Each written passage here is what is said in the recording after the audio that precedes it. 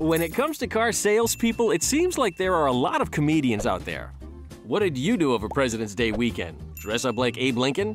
Where do you get your pomade? A wholesaler? Who's this guy? Your boss?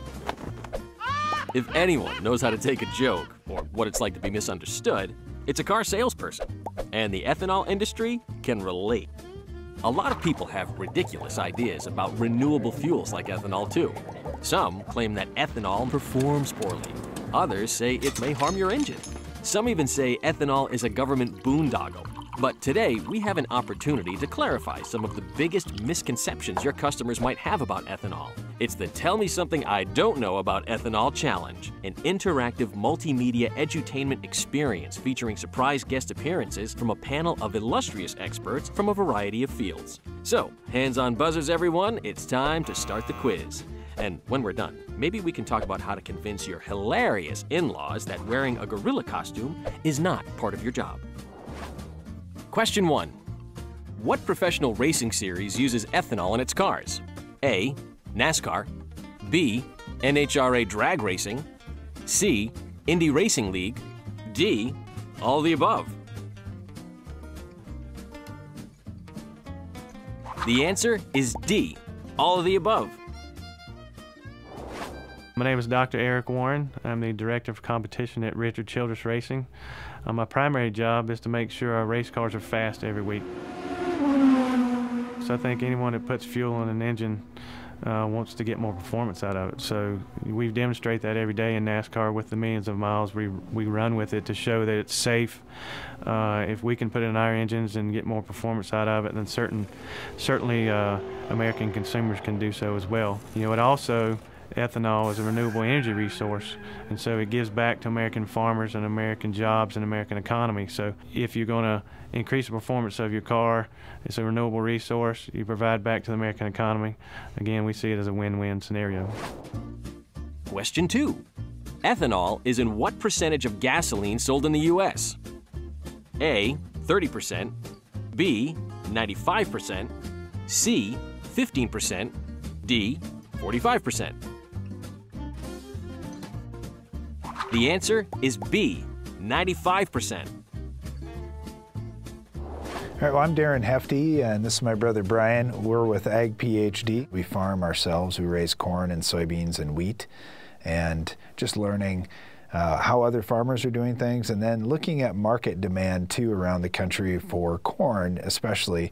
It's pretty interesting when we've got ethanol plants right around us. People say, where does your corn go? Well, it either goes to livestock or it goes right to ethanol plants, and for mostly our farm is hauling corn directly to ethanol plants. It's been fantastic for our corn market. But we've also been burning ethanol in our vehicles for 20 years as well, and that's been pretty educational as we're speaking to people around the country and around the world. You live in the country and you've used a lot of these things in lots of vehicles for many years, and a lot of older vehicles too, and not had any problems. Yeah, everything's been great, so we've been really happy. I was just thinking about a 1969 truck that we run, and we've had 10% ethanol in that for many years, and you know, if a 69 truck will handle it, just about everything should. Question 3. The ethanol industry produces more fuel than what the U.S. imports from which foreign country? A. Iran. B. Venezuela. C. Saudi Arabia. D. All of the above. The answer is D. All of the above. For over 40 years, the United States has been importing oil, and it's changed our nation's foreign policy. We've exported trillions of dollars of money to pay for this oil to a lot of governments and regimes that don't really support our values. Some of that money's gone to terrorists as well. But worse, it distorts and pulls our foreign policy. Our fighting in the Middle East has been all about oil. The Gulf War was about oil. Gulf War II, the invasion of Iraq, was about oil. Even the action in Afghanistan was indirectly about oil and our actions in Saudi Arabia.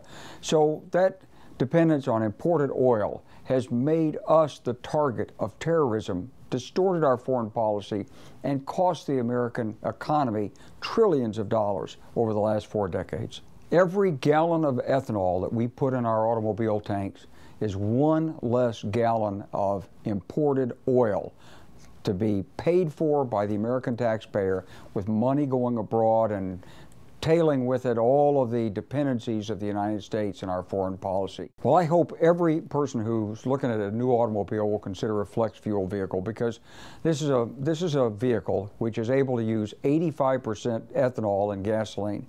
And that means that you're able to buy American fuel.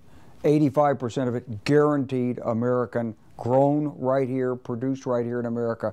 That's money that stays in the American economy, and it keeps our country less dependent on foreign sources of petroleum. Question 4. How much does the ethanol industry receive in federal government subsidies every year? A, $24 million, B, $2 million, C, $0, D, $240 billion.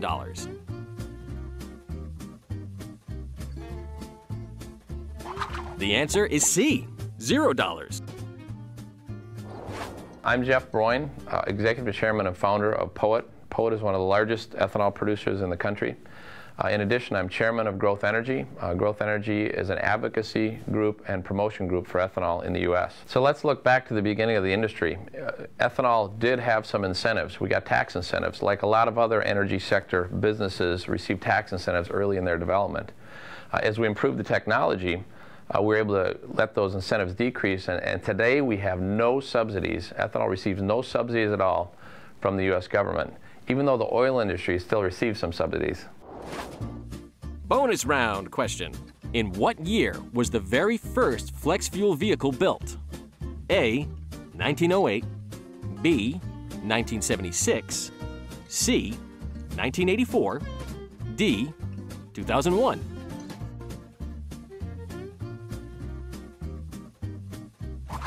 The answer is A, 1908.